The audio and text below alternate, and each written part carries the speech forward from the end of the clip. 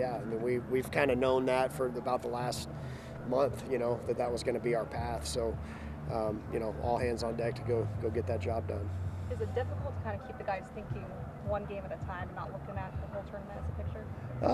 I think you just you got to get in that mode of just being as competitive as you can be on that day, and I think if you do that, then you hit the reset button the next day. So I think ultimately, we have big goals here, we talk about those goals at the start of every year. And so you can't shy away from those things either, knowing what's at stake. So you go play and, hopefully we can come on the right side of some things here. Tournament starts today, but you guys play tomorrow. Will, is it an advantage or disadvantage to have that extra day? I know it probably affects your pitching, and you're playing for that quite a bit. Well, it gives Olson an extra day of rest. It gives Brice Matthews an extra day of rest. So from that side of it, it probably has helped us a little bit. It obviously condenses things a little bit with the lack of days off, but really at the end of the day, you really need to win the first 2 games, so that we have all of our pitching lined up and ready to go. And then only threw 60 pitches last week. Shea's fresh, only threw once last week, so it'll be. And I like the emergence of Kyle Perry at the back of games right now. That's been a welcome addition, to finish some of these close games off. So, we're looking forward to getting down there and having a chance to get off to a great start tomorrow. How is Brice doing? Brice is getting better. He's moving around a little bit better this morning. It's really, he's swinging the bat fine, so just a matter of getting some little kinks worked out and hopeful that he'll be able to go full go tomorrow. With him being out on the weekend, how much of that was load management versus like he actually needed a Well, he needed the it wasn't load management from the standpoint of I probably would have at least DH'd him.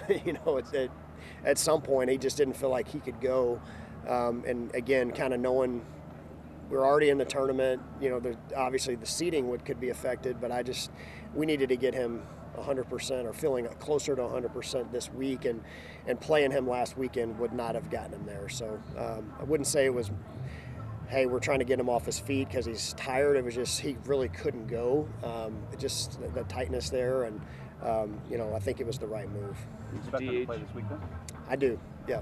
Is the DH in play for him this weekend? Oh yeah, it is. Yeah, I'm hopeful though that he can play defense. I mean, I think it lines up better for us if he can play defense. I think with maybe having another chance to play a matchup with the DH situation. So yeah, I'm hopeful that he can go back and be full go that way. If you make it to day 3 behind Emmett and Jace, where do you go next for your starters? Great question. Well, I really don't. I don't know.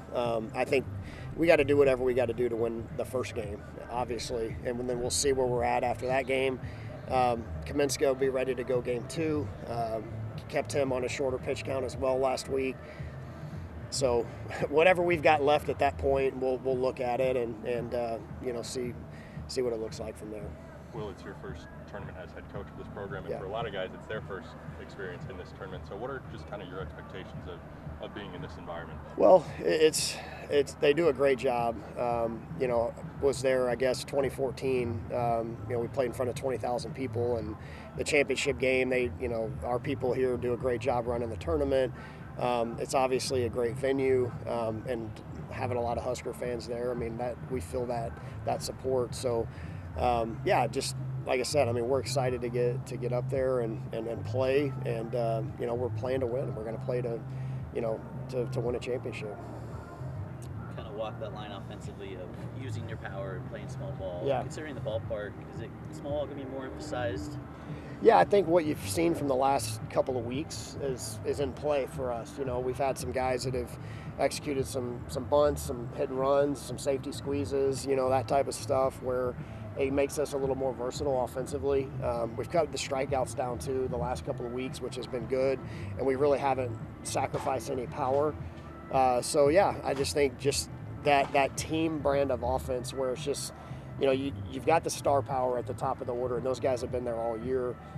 It's the role players at the back half of the lineup, and I say that they're great players, but they need to play a role. They need to be willing to take hit by pitches, walks, do what it takes to move the offense and set the top of the order up. And we've done a good job of that the last couple of weeks. And we've found ways to score over the weekend without Matthews in the lineup. So that was good that we could get a series win against a team that was fighting for their postseason life without Brice.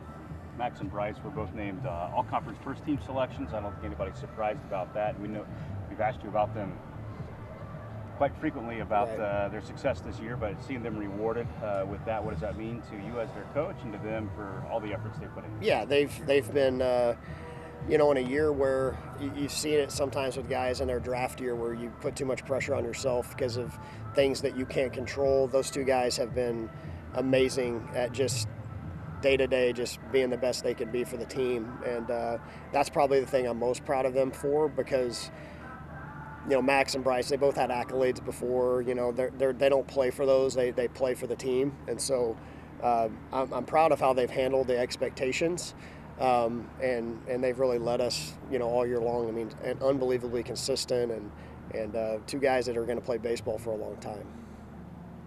Will, you in your coaching career, have you won a conference tournament before? You were part of that 05 team here, right? Yep. That won one? Yep, we won the SEC tournament in 2016 at A&M.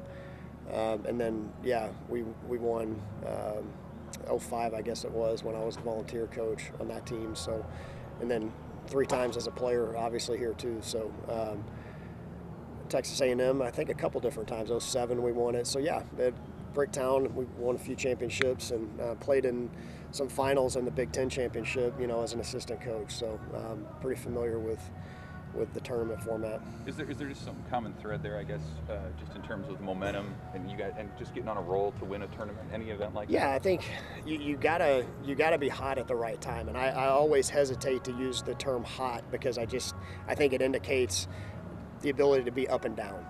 I just want to be consistent, and that consistency has kind of slipped through our fingers sometimes this year. So I'll gladly say right now I feel like we're hot. We've got a team that feels good about themselves. We're going offensively. We've got some roles kind of established on the mound, and all it takes is 4 more wins, and you can turn a lot.